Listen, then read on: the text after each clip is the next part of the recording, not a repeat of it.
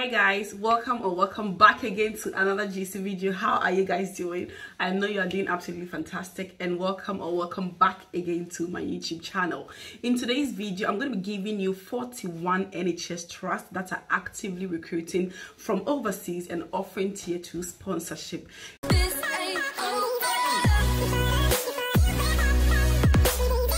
If you are wondering what tier 2 sponsorship is, that is what gives you the permission or the opportunity to apply for your residency in the UK as a skilled worker. And this particular video is for any category of healthcare worker, being it a registered nurse, a doctor, a physiotherapist, a dietitian, a nutritionist, a healthcare assistant, and what have you. When you go on track jobs, which is where the NHS Trust advertise their jobs, or the NHS website or the NHS job website, these NHS trusts are being advertised and they are actively recruiting with tier 2 sponsorship or with visa sponsorship that will give you the opportunity to reside in the UK and to work as a skilled worker. I've shared videos on care homes that are offering tier 2 sponsorship. However, it's not everybody that has got the interest in working in a care home. Likewise, it's not everybody that's got the interest in working in the NHS, and so that is why I share opportunities across board. And also because there are some people who are already in the United Kingdom who are looking forward to change jobs or to switch employers, either from the care home to the NHS or from the private sector into the NHS. I've also shared before opportunities of joining the NHS and reasons why you should consider working with the NHS. And as a former NHS staff, yes, I recommend you, if you want to work with the NHS, it's a personal decision that you would have to take. So without much ado, guys, let's go right into the video.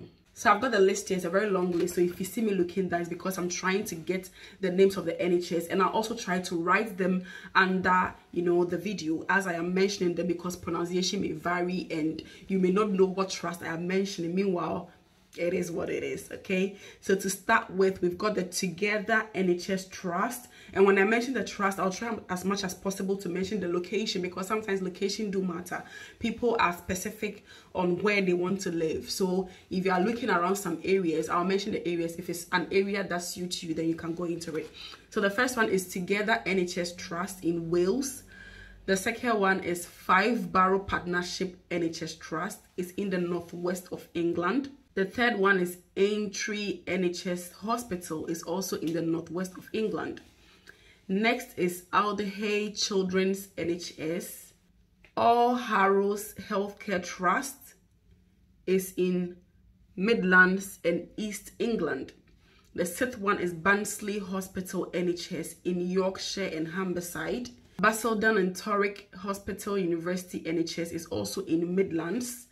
The third one is Bedford Hospital NHS Trust, is also in the Midlands. Ninth one is Berkshire Healthcare NHS, is in London / southeast part of England. Barking, Havering and Redbridge NHS, which is also in London. Next is Birmingham and Solihull Mental Health NHS, also in the Midlands. Next is Birmingham Community Healthcare NHS, also in Midlands. The next is Birmingham Women's NHS, which is also in the Midlands. The 14th one is Black County Partnership NHS, is also in Midlands. The 15th is Blackpool Teaching Hospital NHS, is in the northwestern part of England. The next is Button NHS Foundation Trust, is in northwest England. Next is Bradford District Care Trust NHS, is in Yorkshire and the Humbersides. The next one is Bradford Teaching Hospital NHS, still in the same location. The 19th one is Brighton and Sussex University Hospital NHS, which is in the southeastern part of England. The 20th one is Buckinghamshire Healthcare NHS, which is in the southeast part of England / London. The next one is Burton Hospital NHS, is in Midlands. The next one is Calderdale and Huddersfield NHS, is in Yorkshire and the Humbersides. The next one is Caldeston Partnership NHS, is in the northwestern part of England. Number 24 is Cambridge University Hospital NHS Trust. The next is Cambridgeshire Community Services NHS. The next one is Cambridgeshire and Peterborough NHS. The next one is Camden and Islington NHS Foundation Trust, which is in London / the southeastern part of England.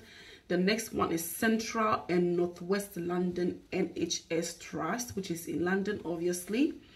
The next one is Central Manchester University Hospital, which is in the northwestern part of England. The next one is Chelsea and Westminster NHS Trust, which is in London. The next one is Chester and Wirral Partnership NHS Trust, which is in northwest England. Next is Chesterfield Royal Hospital NHS Trust. Number 34 is Christie NHS Foundation, which is in western part of England.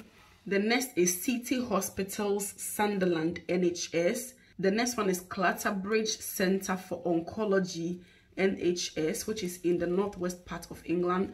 Number 37 is Colchester Hospital University NHS. Number 38 is Ashford and St. Peter's NHS Trust. Number 39 is St. George's University Hospital, which is in London. And the last but certainly not the least is Luton and Dunstable Hospital NHS, which is in the north part of England. Now, what I want to add on to this is that when you go onto the trust website or the NHS jobs website or the track jobs website and you are looking for jobs, try to read the job description and the person specification for these particular jobs, because some of the job roles that are advertised may not offer sponsorship for overseas nurses, or may not even offer sponsorship for you if you're already in the UK. Some of the jobs are also tailored to a specific group of people and specialties, so you have to read the job description. And also, one trick is that when you go onto the track job or whatever website and you are looking for the job, they've got an email and a contact number of the people who are in charge of that job adverts. Now, try to contact these people directly. It gives them an impression that you are somebody who is willing and ready to work, so when you have established that rapport with them, you've asked them, you can even ask them any questions that you want. So try and contact them to ask for more details about the job. Maybe there are questions that you want to ask about the job that is not written in the advertisement, and this way it decreases the chances of you receiving unfortunate as a response. So this is for every category of people, as I said, for midwives, for mental health nurses, for every category of nurse, for pediatric nurses. And yes, give it a shot. I know people who have applied for Band 6 roles from overseas and it was granted to them. Imagine Band 6 roles from overseas, especially the midwives. So make good use of this opportunity when you go to the website, surf through the internet. I know that looking for a job is a full-time job on its own, and even for people that are already in the United Kingdom, it doesn't come really easy. You have to search and search and search, especially because you need tier 2 sponsorship to continuously live in the United Kingdom. I wish you all guys the very best in your transitioning from your home country to the United Kingdom, and I wish you all the very best in your job search to join the NHS in whichever specialization or whichever category of healthcare profession that you find yourself in. Thank you guys so much for watching.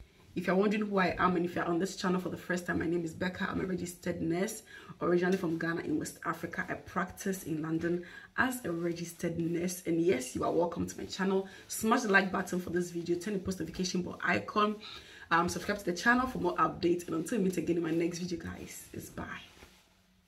Bye-bye.